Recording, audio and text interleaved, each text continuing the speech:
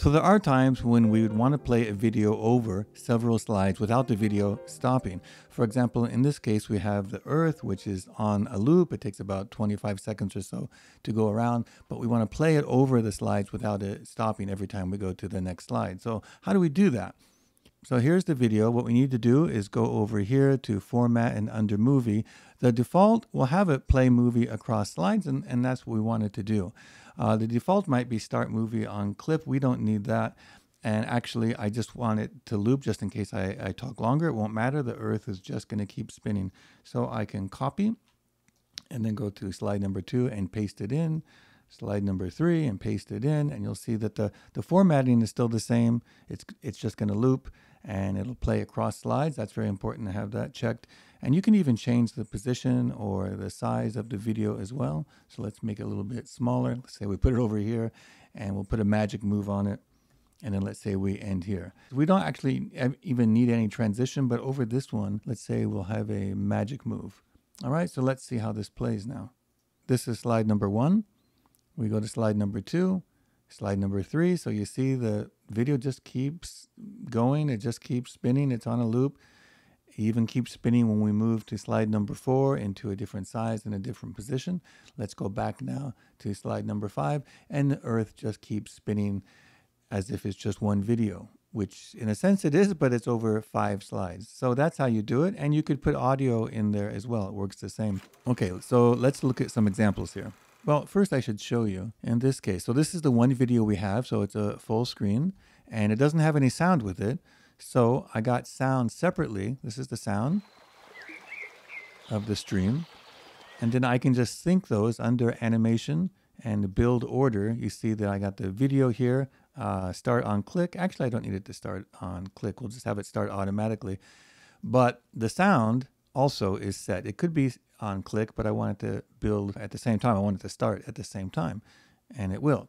So here we go. So you can see that the video and the sound started at the same time. And I can turn off the sound or reduce the sound independently of the video when I move to different slides. So this is the first slide. Let's say this situation is I'm talking about the concept of forest bathing and what that means. And this is the title. And then before I begin the presentation, there's a kind of welcome. And at that time, the audio goes down. It doesn't completely go off, but the audio has been dampened a bit of the stream. And then when I start in earnest, the next slide, in this slide, now is the next slide, the sound is just faded out. And then here I can talk about what it means, what does Xingling Yoku mean, a concept, a definition, and these are just different slides. So just to show you as the example. So there's no sound right now. Let's say I'm just talking about this. We're talking to the audience. Some key points here, for example, about the reduction in the stress hormone, and so on. So this is just an example. So these are all different slides that I'm going through. You can introduce the book by Dr. Jing Li and take some quotes from there, for example. All of these are meant to support the actual presentation, of course. Now in this slide, now the sound of the water comes back up again to introduce Distracted Steve from an earlier video, which is he's practicing the way not to do forest bathing. So to really get the benefits of time in the forest, you really are not supposed to use any social media, not supposed to use any technology. So here we just have a video. I put another video of the splashing water over as he goes into the water, into this video. Again, a different slide here. Yes, that's another video. So we have the video of the stream. We have Distracted Steve and this visual that comes in. Don't do it this way. Let's get Steve out of there. And then another key point here, the sound of the water can come up a little bit as we get near the end of our presentation. And there comes in the title again. This could be when the presentation is over, Q&A is over, discussion is over, the audience is leaving, or this is just sort of a background on the screen as we're going to the next thing, whatever it is. So that was one video of the stream, plus a few other videos on top. But this background video of the stream and the forest was played over about 10 or 12 slides.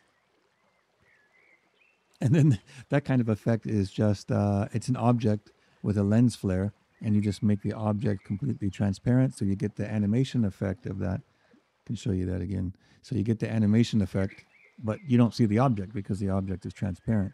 But we get that kind of effect with it. Okay, let's look at some more examples just to show you what's possible and how much you can stress. And I'm using an older Mac here, an old Mac Mini with an M1 chip. If you're using a newer Mac or a Power Mac, PowerBook, I think you could get even better results. But here we have 3 videos because the stars in the background, the full screen of the stars, if you'll notice they're blinking, that's actually a video.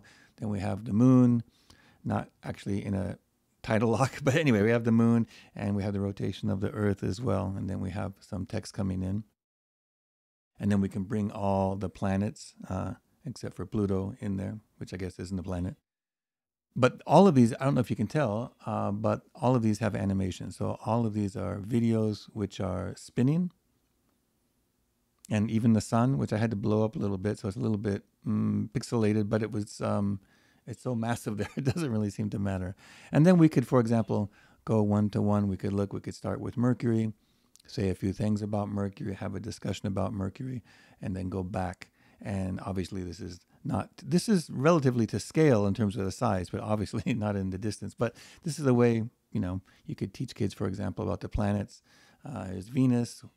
Now, Venus is the second closest to the sun and yet is the hottest. So we could have a discussion, well, why is that? Bring it back down. Let's just do one more. We'll go to Earth, one of my favorite planets. And then again, we could have some data or some information about that. Let's say, here's the question. Well, how big is the sun? I've heard it said this way. I don't know if this is actually a great way to represent it, but just how big is the sun compared to the Earth? So someone said if the sun was the size, let's say it's tall as a door, then how big would the Earth be? And I'd heard that it would be the size of like a quarter or a silver dollar, something like that. And then we could bring in some facts about the sun. And, the idea that by volume, 1 million Earths could fit inside that ball. Again, we're just moving to another slide, but this video of the Earth and the sun has been continuous throughout. We're just moving from different sizes from slide to slide. So, for example, how long would it take a photon of light to reach Earth? And then, again, remember we talked about how to do this in Keynote. You could ask the audience or ask the students, elementary students, I guess in this case, but how long does it take? And then there's some anticipation. Here it is. What is it? Okay, who is the winner? Yes, 8 minutes and 20 seconds. That's insane. I know, it is. It's amazing. And then we can move back to join all the other planets. Here's another way. So this is just an overlay. You could use this as an overlay or just as a background in this case. So it's the same video that just keeps playing over the slides. That's a slide.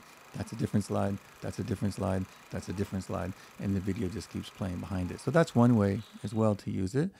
Or something like this.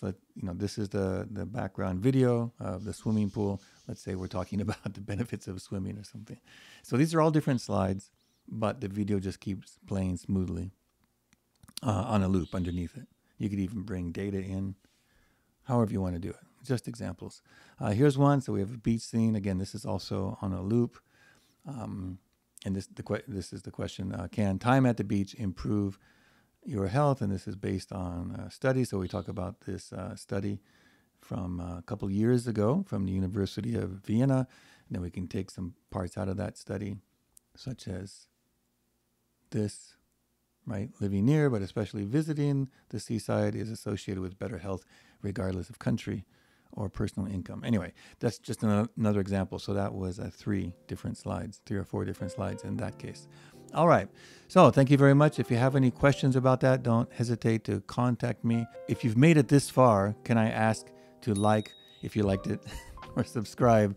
I never do that in my videos. I know to grow your channel, you're supposed to ask early on and often, but I don't like doing that. I don't like interrupting the videos. So if you're still here, I do appreciate it. All right. Thanks very much.